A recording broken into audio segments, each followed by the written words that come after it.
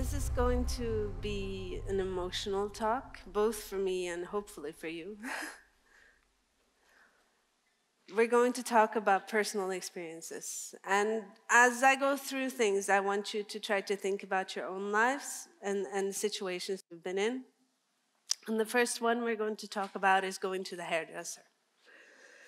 Going to the hairdresser for most of us can be everything from annoying to a little bit scary because you're not sure how your hair is going to turn out. But for one part of our society, going to the hairdresser has often been, throughout their lives, a very complicated matter. For transgender people, when they start coming into that identity, changing your hair is one of the simplest ways, easiest ways, to change your gender expression. But very often they're met both by their family members and by their hairdresser as saying, oh, you don't want to look like a girl, do you? Or no, that's a boy's cut. You're going to look like a boy. Of course, that was the point, right? But even worse, trans men going to the hairdresser can end up in something even worse. They can be verbally or physically assaulted by the hairdresser. And this has happened several times, where trans men go to the hairdresser to get a haircut, and the hairdresser thinks that they're there to try to get a cheaper haircut, because haircuts for men are cheaper than haircuts for women. This actually means that a lot of transgender people, they don't go to the hairdresser for both of these reasons, and they would rather cut each other's hair. Planning a vacation. Most of us like planning a vacation. It's sort of like a virtual vacation. You can get to imagine how it is to go on vacation many places. And you can think about, okay, is there a beach? Is it kid-friendly? Is it expensive? I like to eat the food there? But for same-sex couples, and also for transgender people, planning a vacation involves trying to figure out, if we go there, could we get assaulted? Could we get killed? Could we be jailed? Large parts of the world are not accessible to go on vacation for same-sex couples and transgender people because of this.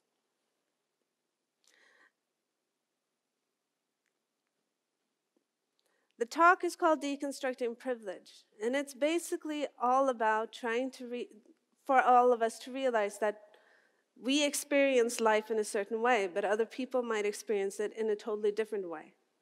And that means also that the conclusions that we've formed throughout our lives don't necessarily map to other people's lives, because they have a different lived experience than we do. So my name is Patricia Aas. I am currently a consultant in my own company. I have been a C++ programmer for about 13 years. I've worked on a couple of browsers. And I also helped form Hash Include. But before we start talking about privilege, I'd like to talk about the 4 stages of competence. Now, most of you are probably familiar about the 4 stages of competence, but I'm just going to go through it anyway. So the idea is that you start off in this unconscious incompetence. This is what people call the unknown unknowns. You don't know that you don't know. Often people will say that people in this stage, they are ignorant. But we are all ignorant of some things, right? Everyone is in different stages in different areas of their lives. The problem with this stage, though, is that you think you know. You have an intuition, and you believe that that intuition is right. And the problem with this is that you have absolutely no incentive to move beyond this point, because you think you have it sorted out. But if you manage to get out of this, then you move over to conscious incompetence. In conscious incompetence, everybody's been there, right? That's when you start to learn about a topic and then you realize exactly how little you knew. It's that when you've actually started learning something and you feel dumber than you did before you started. That's this stage. And in this case, you're learning at least, but you have the wrong analysis because you still are not informed. But as you learn more and as you become competent, then you move into conscious competence. This is a very good stage for most people because this is also where you can teach. Because you have a conscious relationship to your knowledge, and so it makes it possible for you to teach it to others. In this case, you have a right analysis. But the last column, and this is the problematic one, because oftentimes it is not possible to move into the last column. And this is where you have unconscious competence. This is very similar in personal experience. It's very similar to the first column. You have like a feeling. It feels wrong in some way. And you can't necessarily put your finger on what's wrong, but you have this intuition. The problem is that it's very hard to distinguish whether or not you are actually unconsciously incompetent or unconsciously competent. So I'll give you an example. Swearing in a foreign language. It's a good example because most people have done this. So you can think that if you are unconsciously incompetent in a language, then swearing in a foreign language is fun. It's like you generally have a foreign language where you know under 10 words, at least some of those words will be swear words. And, and then, it's kind of fun to use those words. And it's something you do since we were children, right? But then after you learn more of the language and you start practicing and things like that, then you go like, oh, maybe that's offensive, maybe I shouldn't say this. But you're still not really sure, so your analysis is still a little bit wrong here. But moving into conscious competence, you're fluent in this language now, and you know this is definitely offensive. You know intellectually that this is definitely offensive. But one thing that is very important to distinguish this from the last column here is that if this is your native language, first of all, you have a tendency to express yourself in a different way. Instead of saying this is definitely offensive, you'll say something like, that's rude, or you don't say that. But another thing is that studies have shown that if you are a native speaker of a language and someone swears around you, your cortisol levels rise. People have a different relationship to their own native language than they do to a language they've learned. And crossing this boundary, and the reason why I bring it up, is crossing the boundary between conscious competence and unconscious competence is very difficult. So I would say, especially for this topic today, to aim, hopefully, in the end, for conscious competence. But my goal for this talk is actually just to bring us to conscious incompetence. So if we're going to look at privilege, right, you could think that in unconscious incompetence, you might say privilege is a myth. And that generally comes to, I don't believe that this exists because it doesn't happen to me. And very often you will see that in many cases where someone will say, this person harassed me, and then somebody else will say, this person has always been nice to me. This is the idea that your experience maps to other people. Moving into conscious incompetence, then you say privilege might be real. I don't know, possibly. And then conscious competence will go like privilege is real. But moving into conscious incompetence is funny because the language changes. Unconscious competence, I mean. Your language changes. You'll say things like your privilege is showing. It's a totally different way of talking. And that is often what you will see, that when you encounter people who are unconsciously competent in something, they speak, they talk about it in a different way. But the good thing is, if we manage to move into conscious incompetence, we end up listening to people because we're learning, right? But let's go back to the beginning. Because I keep talking about privilege, but I haven't really explained what privilege is or what I mean when I say privilege. And before that, we need to talk about hardship. Because most people have experienced hardship in their lives. Many people have experienced horrible things or are going through horrible things, living right next to you, and you don't even know. Your colleague on the next desk might have terrible pains they're going through that you don't know about. Not everything shows, and not everything is spoken about. But privilege is being spared a particular hardship. And that is important to realize, that when someone says that you have certain privilege, it doesn't mean your life is great. It just means that this specific thing, you didn't get that. This hardship, this specific type of hardship, you didn't get that in addition to all of the other things.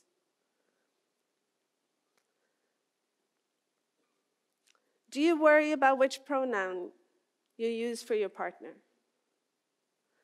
When you're at work and you're sitting over lunch and you're talking about what you're going to do this weekend, or maybe your partner made you dinner yesterday, do you worry about one day you're going to say the wrong pronoun? A lot of people in same-sex relationships who are not out at work worry about this every day. Because if one day they say the wrong thing, then everyone's going to know. And especially in our business, but probably in many businesses, homophobia is rampant. But not only that, in many countries, being in a same-sex relationship is against the law. And even in countries where it's not against the law, it might cause people to harass you or assault you. Has anyone at work ever asked you how you have sex with your partner? This is kind of crazy. You'd think that nobody would ever ask this question. Two groups of people get this question a lot. Transgender people get this question a lot. Transgender people get this question so much, they're tired of hearing it. It's like on the top of the list of things they don't want to hear anymore. But another group that also gets this question are disabled people, especially people who are in a wheelchair or and otherwise physically disabled visibly in some way. And this is a question most of us have never, ever had in our lives. And these people experience this question at work. Has anyone at work ever commented on your weight? Said that, you know what, you're getting a little bit overweight. Maybe you should lose a couple of pounds. Or are you going to eat all of that? It's become socially acceptable to comment on people's weight, especially for people who are overweight, but also for people who are underweight. And oftentimes you don't know anything about their lives. You don't know why things are the way they are. Sometimes there could be a medical issue. A lot of times there's a lot of emotional history here. Has anyone at work ever asked you what your genitalia looks like? Now this is pretty crazy, right? It's like, how would you even do that? I mean, you just like kind of walk up to somebody and it's like, hi, John, excuse me. I was wondering. This is yet again a question that happens a lot to transgender people. People want to know what their genitalia looks like and feel entitled to that information and ask them. Again, another question that transgender people are very tired of hearing that we've never heard. Has anyone ever shushed you in a meeting? This happens to women a lot. I've been the only female programmer in a bunch of teams, and I have never seen a man be shushed. I have been shushed so many times. I have seen men do crazy stuff in meetings. I've seen men throw things. I've seen men scream. I've seen men bang the table. I've seen them jump up and down. Never been shushed. No, not once. Do you think I did any of those things? Because women can't. We'll get back to that. Are you expected to always be meek and accommodating? Again, something that happens a lot to women. Women are expected to be communal. We're expected to take care of everybody. We're supposed to take care of their feelings and make sure nobody's upset. It also means that a lot of what they call office housework often falls on women. And women will often do it also to make sure nobody gets upset. Often housework is things like taking notes in meetings, making sure there's coffee, arranging outings, things like that. Are certain jobs unavailable to you because of language or accent? This is something that hits very hard, and we've seen it also recently, for people who move to another country for work. So if you move to another country for work, you found a place to work where they speak English, so you can have that job, but let's say that other jobs in that country might be difficult for you to get because you don't speak the language of that country. You end up being trapped at your employer. Because if you lose your job, you lose your residency and you have to go home.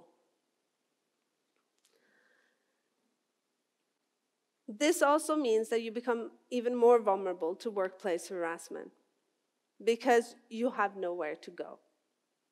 And if your employer knows that or your team members know that, then this can be used as a way of pushing you further than they would have pushed anybody else. Do people ridicule you as a parent because of your gender? This is something that happens to men a lot. For some reason, it has become socially acceptable to make fun of men as parents. Making fun of men saying that, they can't dress their kids or they can't feed their kids or, hey, even they can't cook.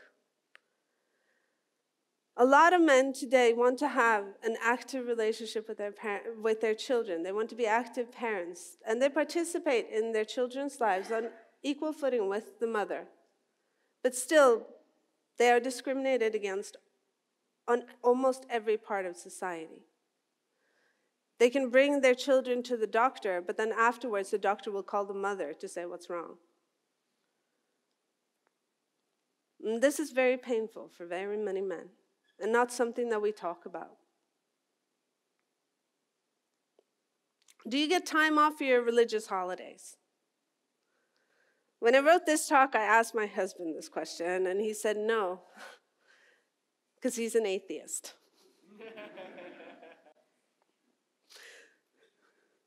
In Norway, we get like Christian holidays off. Unfortunately, if that's not your religion, you still get those off.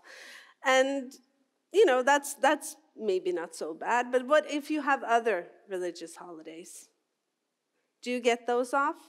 Do you get double pay if you work on your religious holidays? Do people refuse to use your name and instead use a painful name, like a bully name, something that somebody called you when you were a child? This happens to transgender people a lot. They call it dead naming. It's when people refuse to use their new chosen name and instead insist on using the name that they were given by their parents. A related concept to dead naming is misgendering. It's people refusing to use their pronouns or identifying them with the gender that they identified themselves. Both of these things are extremely painful. And it also seeps into our work, because what happens if you transition at work? And dead naming is something that is painful to you, because our names are encoded in our work. If you go and you look at your Git history, you will find your old name everywhere. New people entering the team will go and look in the Git log and say, who is this person? Again, also, the fact that people know that you are transgender could be dangerous to you. Have you ever worried about whether you could attend an event at all? These are really beautiful steps, but you really only need one step before someone in a wheelchair can't enter. But you also have things like maybe it's in a shady neighborhood, maybe it's late at night. A lot of women are very particular about what they will attend of professional events. And not only because of the neighborhood or whether it's late at night, but also because if there's alcohol involved, then all women know that the risk of being sexually harassed increases dramatically. And being sexually harassed is bad in many ways. It's bad because what happened is bad, but it's also bad because you have to work with this person afterwards. And you'd think that would be the end of it. It's like that is also bad. But it's even worse because this person will remember or be told that they did this thing and now be either, and this is very interesting, they'll either be very ashamed and don't want to talk to you, but very often you will find that they will be angry at you because they harassed you. I don't know how that works, but I'm assuming it's some kind of defense mechanism. And what you will often find is that they'll avoid you. And so now any project that they're in, they will try to exclude you. And suddenly the fact that somebody sexually harassed you means that you are excluded from work.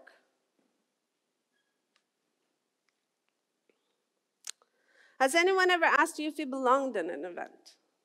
This happens a lot to women, but it happens also to people of color. Very often you will see at an event that the only people of color there are often working. And so then you will have someone who is attending the event as an attendee, and being a person of color, people will assume that they are in some kind of working capacity.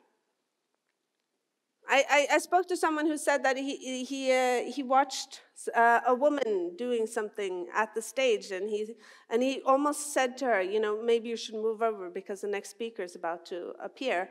And it turned out this woman was the speaker. Women and people of color keep on being asked these questions, you know, like, oh, so are you from sales? Are you from HR? Do you work here? Everyone assuming that you don't belong here. And this is an example of what is often called microaggressions. These are the little things that just keep on happening again and again and again. And you try to kind of, it doesn't feel like you should make a big deal out of it the first like 15, 20, 80 times.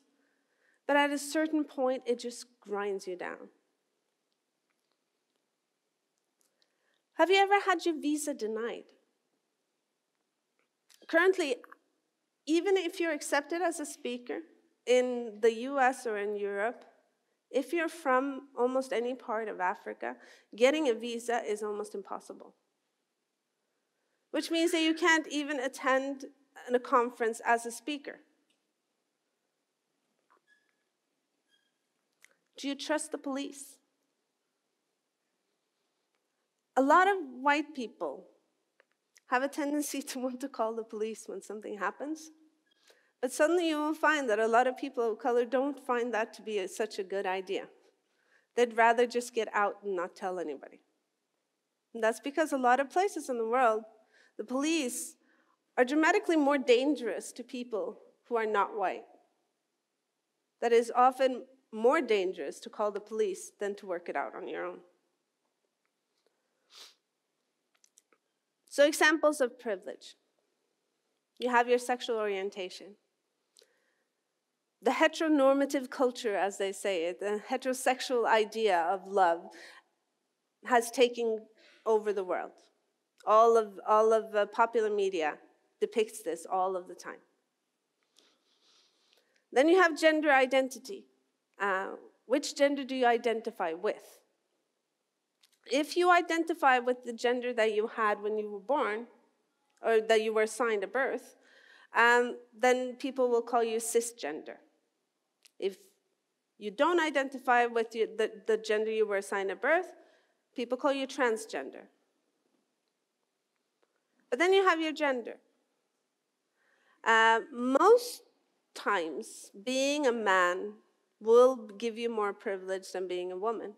But as we saw in the case of parents, that's not true. In the case of parents, women are given a lot more credibility as a parent than a man. Then you have things like racial or ethnic privileges. Being white, generally, in the Western world, means you escape a lot of harassment. There's a lot of things that just don't happen to you. And that is one of the things that is very hard about the concept of privilege, is that it's a non-event. Being privileged doesn't mean that you feel good. It just means that something bad didn't happen. It's very hard to pay attention to bad things that don't happen. It's very hard as a white person to notice that you were not discriminated against because of the color of your skin. You kind of have to notice it by contrasting it to somebody else, right? It's very difficult to notice. Then you have ability. The concept of being physically able, it has become so ingrained in our culture, we actually forget that most of us will go through periods of our lives when we are disabled.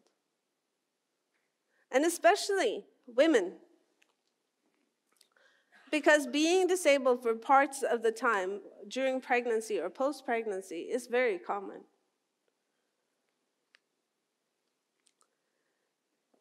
And then we have neurotypical, and I think especially in our communities we need to talk about that. Neurotypical is it's difficult to define because it is basically the idea of not having many things, right? So you can be neuroatypical if you have, for example, autism, or if you are autistic, or if you have ADHD, or any kind of mental health issue maybe.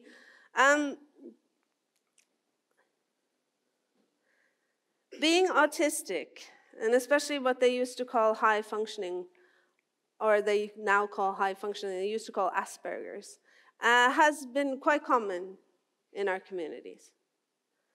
But one thing that we haven't been very good at is accommodating people who have different types of sensitivities. And a lot of these things comes with sensitivities. Sensitivity to light, sensitivity to sound, and not handling crowds a lot, maybe not being able to deal with talking with people large parts of the day.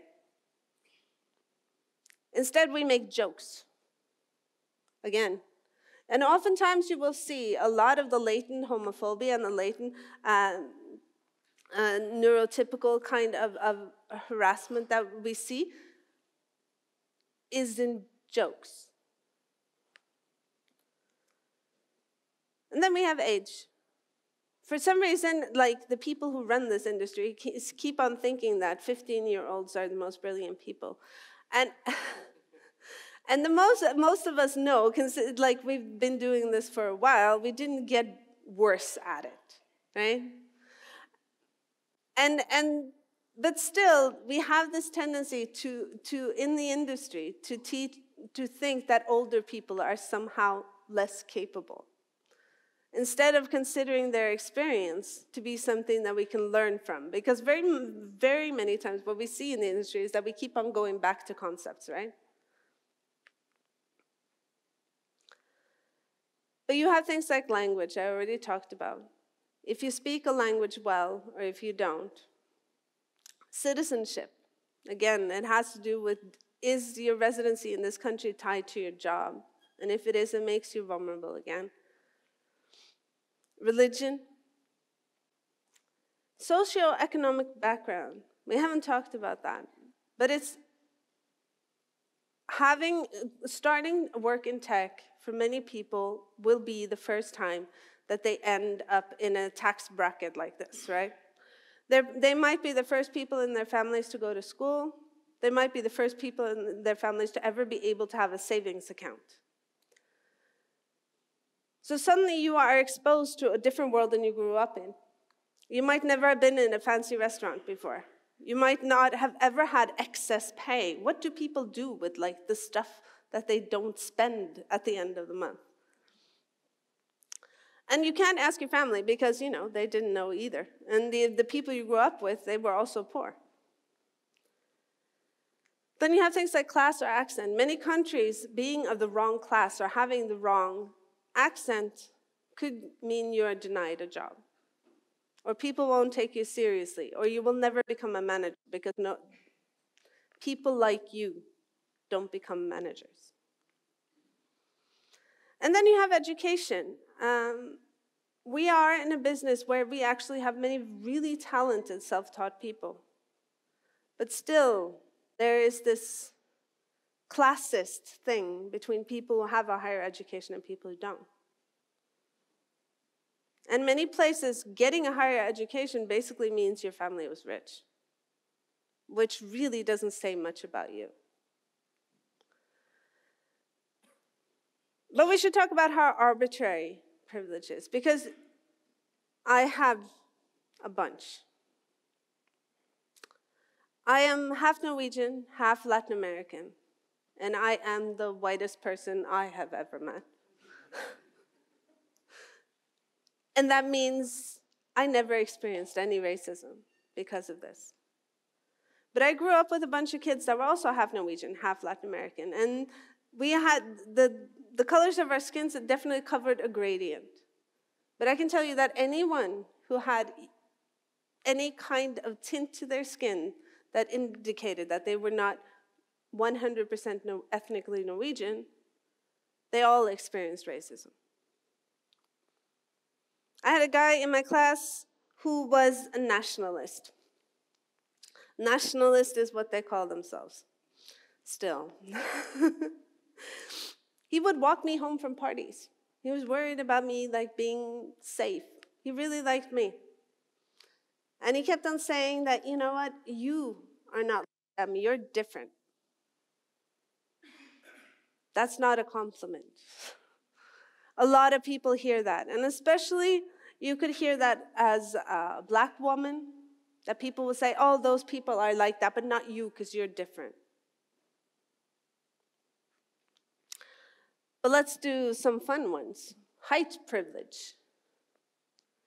As a man, if you are tall, then you have much better chances of becoming rich, getting a high-paying managing job, getting authority, all sorts of things. If you are just above average tall, is really great if you're a guy. So you should call your parents. Another one is born in January. Born in January is great, especially if you're in sports. Actually, if you look at most professional sports teams, almost anyone in the team born in the first quarter of the year. It's very interesting. What they find is, of course, that as you grow up, you're in your year, in your sports teams, and the people are born early in the year, they're bigger than the other kids, and then people think they're talented because they were just randomly a little bit older, and then they are cultivated as talents, they keep on getting this positive feedback, and then they end up being professional athletes. So being born in January is a good deal. You should go for that too.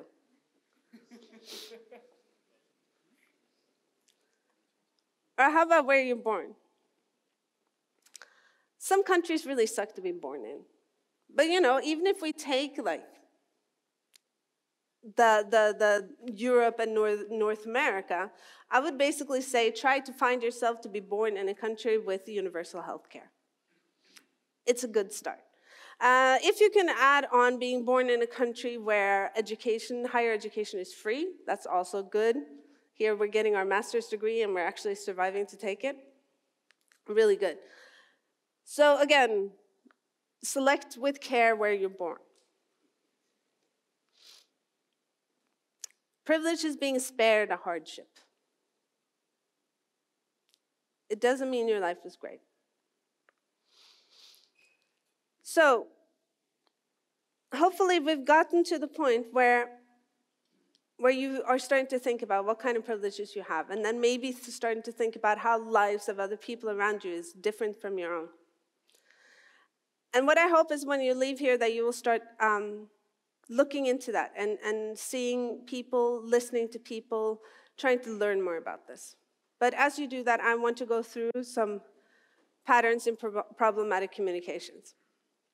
And the reason for that is that I don't want you to do these things when you go and you try to figure things out.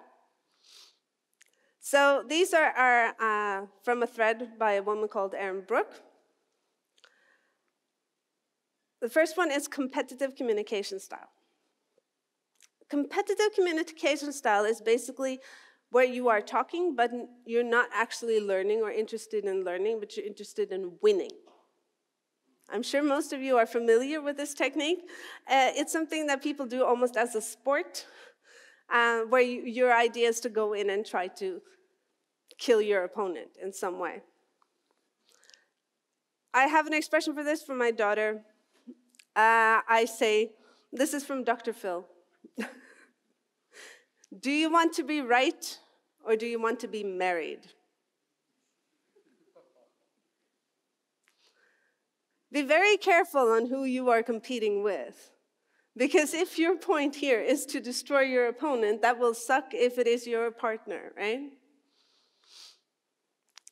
Another thing you will see is downplaying issues and concerns. Saying it's not that bad, don't overreact, come on, calm down. Then you have interpreting people of color and women as angry.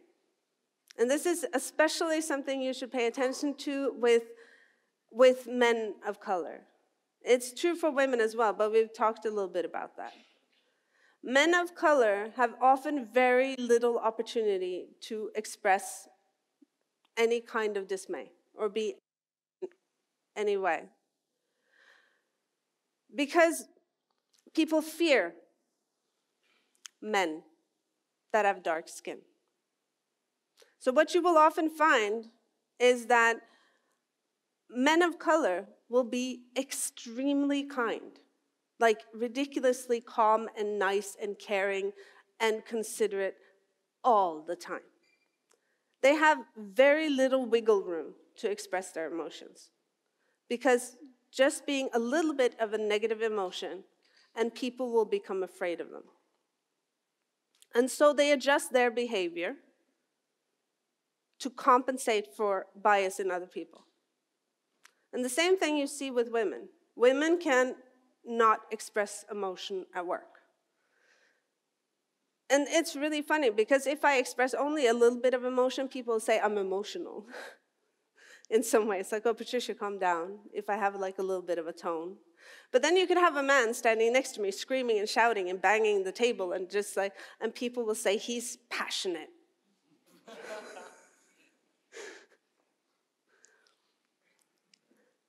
Then you have not trusting women's experiences and expertise. And this is something that we all have to think about, men and women, because we all do this. Distrust women. And this distrust of women is something that is very hard to shake. But so my best tip for this is basically to, when you hear a woman say something and then you get this feeling like, maybe she's exaggerating or framing it somehow, to think, okay, what would I feel if it was a man that said it to me? And very often you will realize that you would have felt totally differently. So I'll give you some examples. These are named examples. And one thing that I want to point out is that they're rarely done accidentally or in good faith. Very often, you didn't mean to offend, maybe, but you meant what you said. And they're often paired with a refusal to back off. And that's when you realize that somebody's offended or somebody's harmed by the way you talk, but then you just keep on going. So the first one is sea lining. How many of you are familiar with sea lining? Sea lining is based on a cartoon. This is the fun part of the talk where I do voices. Okay, it's based on this cartoon. Maybe I should go over here. Okay. Okay, so for people who can't really see the picture, because it might be hard to see, it is a man and a woman sitting in a toy train. And so the woman goes, I don't mind most marine mammals, but sea lions, I could do without sea lions. And the man goes, "Don't say that out loud." And then the sea lion appears, of course. "Pardon me, I couldn't help but overhear." "Now you've done it." "I would like to have a civil conversation about your statement. Would you mind showing me any evidence of any negative thing any sea lion has ever done to you?" "Go away. There's no need to raise your voice. I'm right here. I'm just curious if you have any sources to back up your opinion." "You're in my house." "You made a statement in public for all to hear. Are you unable to defend the statements you make, or simply unwilling to have a recent discussion?" "I told you, dude. Sea lions." "I have been unfailingly polite, and you two have been nothing but rude." "I'm trying to eat breakfast." "Very well. We shall resume in an hour."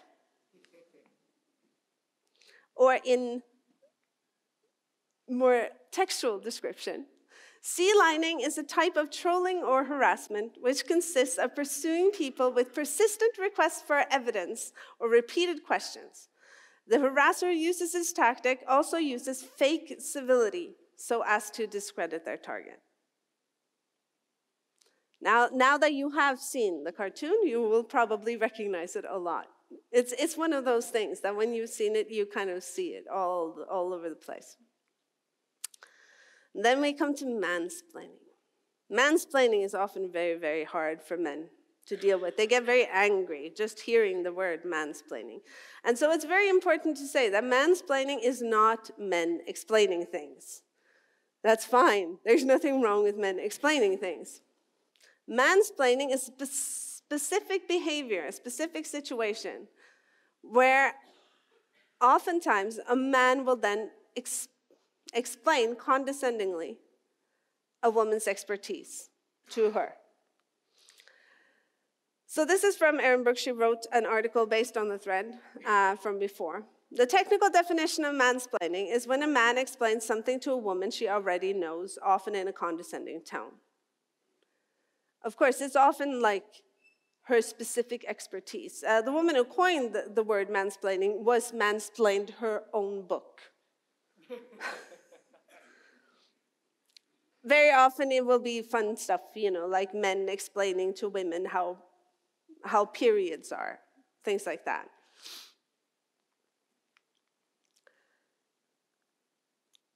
Then we come to something that is very difficult for many people. So I'm going to do it with an example. When in pain, most people swear. It's an interesting thing that if you go to a maternity ward, then you will find a bunch of women that normally would never swear, swearing like sailors.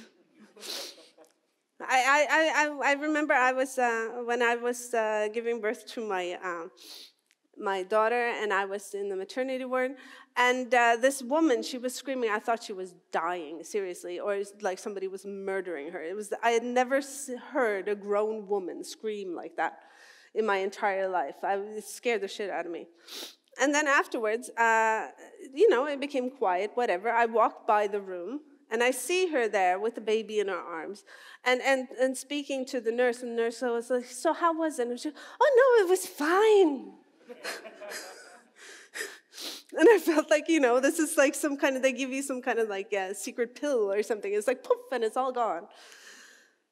But imagine that you did something incredibly macho, like you were chopping wood and you chopped your leg, and even with your chopped leg and blood squirting all over the place, for some reason you managed to get yourself to the hospital.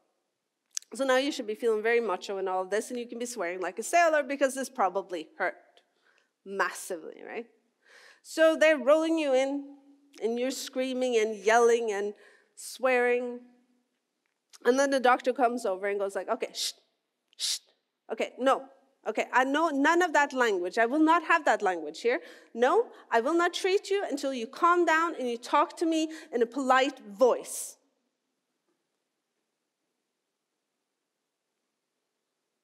It's like nobody would do that. It's crazy. But that is tone policing.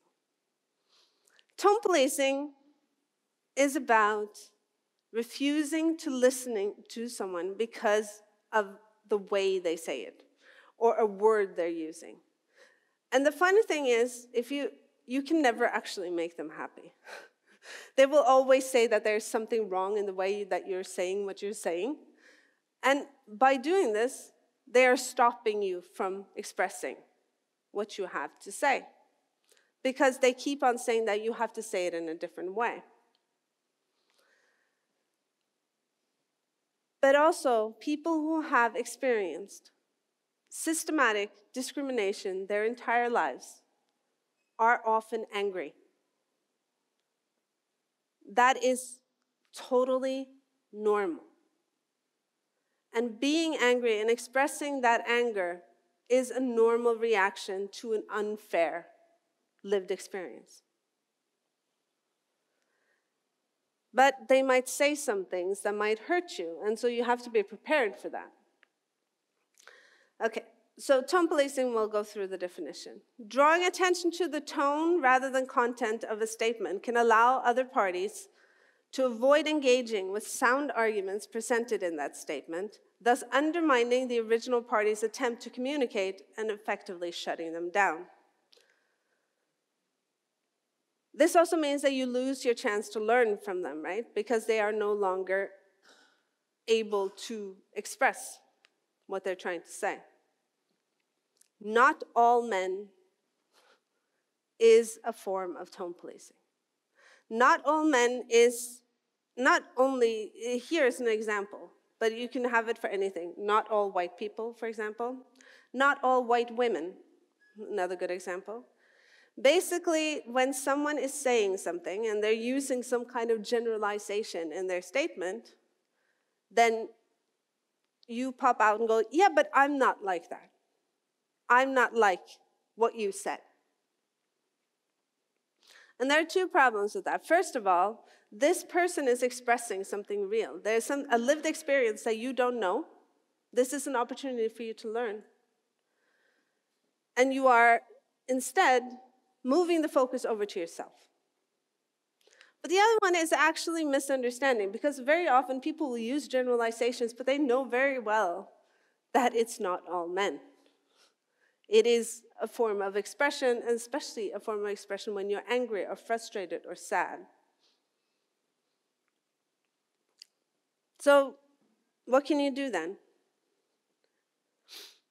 Because that's the important part, I guess. Because we started off maybe in this unconscious incompetence, thinking that privilege is a myth. Maybe not really realizing exactly what privilege is, because very often people think it's like, yeah, I was born with a lot of money, right? And then you're thinking, I don't believe this is a problem because I don't experience it. But hopefully you come over to this. I believe this is a problem, but I don't understand it. And then you come into your learning, right? You need to listen and educate yourself. But when you do that, one thing that you have to keep in mind is that some things that you think are academic, like you think you can discuss it in some kind of academic way, is actually things that are dangerous to other people. You can talk in academic terms about whether or not misgendering this and that, but for some people, being misgendered could cost them their lives. And it's not something that is academically interesting. It is something that is fundamentally horrifying and scary. People can end up in situations that are physically dangerous to them or mentally dangerous to them for no other reason than things they can't control, like their gender identity, their sexuality, skin color, physical or psychological disability. People can be harmed.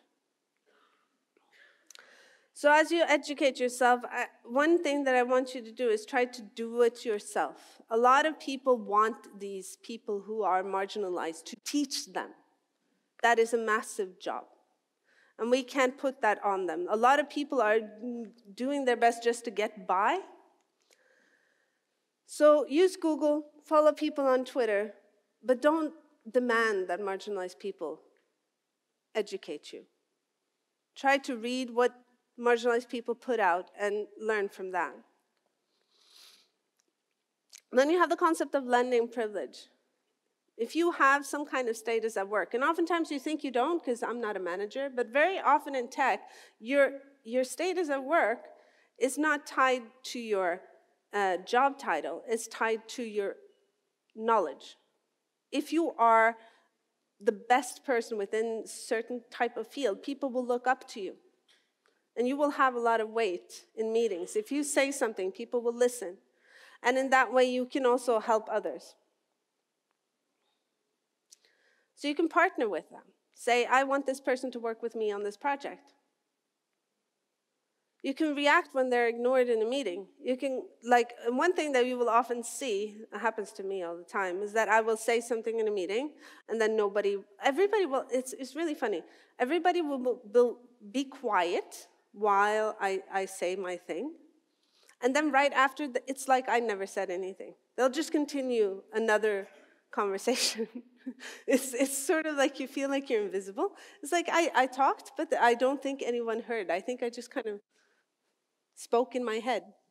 But what you often will see is, a couple of minutes later, a male colleague will say exactly what I said, and then everybody will go, oh, that is such a great idea. We should do that. So what you can do if that happens, and you see it, you can go like, yeah, I think it's a really good idea that you brought up what she said earlier, because I thought that was smart. Right? It's not something that really does much, but it goes back where people can't ignore you anymore. Because the only way you can be invisible in the workplace if everybody allows it to happen. If one person in the room makes you uninvisible, it's impossible for all of the other people to continue pretending you're not there. And call out your peers on prejudice. If you hear homophobic stuff in the office, then just say, hey, that's not cool. It doesn't have to be a massive thing. Most of us can take social cues, even nonverbal cues. If you just look at people with disgust, most people will get that message. And then you have things like sponsoring. And sponsoring is different than mentoring. Mentoring, you are more of a teacher. In sponsoring, you are hitching your career and your status and your power to somebody else. And you are doing that by walking into those meetings where people are trying to pick a candidate and go, I like Joanne. I think she's brilliant. And that is actually using your power to lift somebody up. But that is also spending your capital, right? So sponsoring is much more of an investment, a personal investment in people than mentoring is. Because mentoring is basically a disjointed thing. Nobody might know that you're mentoring a person. But the moment you are sponsoring someone, people know. John said that she's great, right? Okay, so now we're going to play a video in a second. And it is about the impact of privilege, because that's kind of hard to imagine. Because we often want to take credit for our own success. We want to think that what I have achieved, I worked hard for it. But very often, yes, you worked hard for it, but you might have gotten a little bit of help. And it might be that the person who is at your level had to work harder than you to get to the same place. Okay, so let's see if we manage to play this.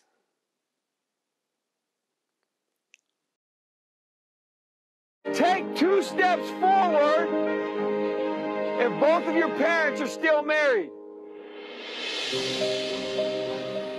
Take 2 steps forward if you grew up with a father figure in the home.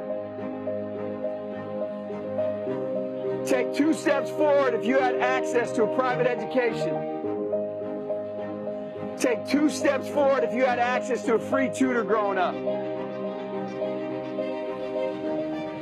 Take 2 steps forward if you've never had to worry about your cell phone being shut off. Take 2 steps forward if you've never had to help mom or dad with the bills. Take 2 steps forward if it wasn't because of your athletic ability. You don't have to pay for college. Take 2 steps forward if you never wondered where your next meal was going to come from. I want you guys up here in the front just to turn around and look. Every statement I've made has nothing to do with anything any of you have done. Has nothing to do with decisions you've made. Everything I have said has nothing to do with what you've done. We all know these people up here have a better opportunity to win this $100. Does that mean these people back here can't race? No. We would be foolish to not realize we've been given more opportunity. We don't want to recognize that we've been given a head start. But the reality is we have. Now, there's no excuse. They still got to run their race. You still got to run your race. But whoever wins this $100, I think it'd be extremely foolish of you not to utilize that and learn more about somebody else's story.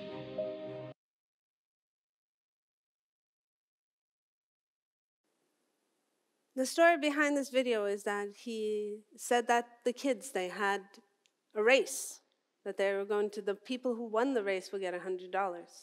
But before we start, we're just going to give some people a little bit of an advantage.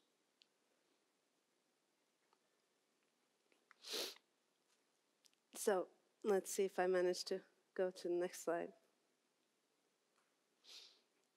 And that brings us to intersectionality. Because as we've seen, privileges, they multiply. If you are white, you will generally have an easier life. If you are a man, you will generally have an easier life. If you are a white man, it's better. If you are a white straight man, generally better. But the opposite of that is also important to realize. That if you are a woman and you are white, then you are probably a lot more privileged than a woman of color. And the intersection of many different types of marginalized groups will often cause you to have more struggles, sometimes multiplied. Because privilege is being spared a particular type of hardship. And situations that you experience as uneventful can be hostile or even dangerous to others. And that's the thing that is important to understand, that you don't experience privilege. If you are privileged, it doesn't happen. It's a non-event in your life. But it doesn't mean your life was easy. And just means that this one thing didn't happen to you. You didn't have to live with this one thing. You might have had the life exactly like you did, and you went through bad things, but at least you didn't have to go through racism every day. And as we become aware of our privileges, and we start learning from others, and listening to them,